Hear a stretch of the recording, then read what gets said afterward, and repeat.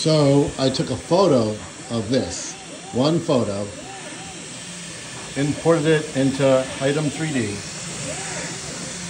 and I'm printing it on the P2S from the AMS HT. And I'm using lightning infill. It is absolutely killing it. This is so cool. Yeah, I could have printed in color, but it would have took like 12 hours. This is going to take like an hour and a half, not even, actually. And then it can be painted and stuff, which is fun for kiddos.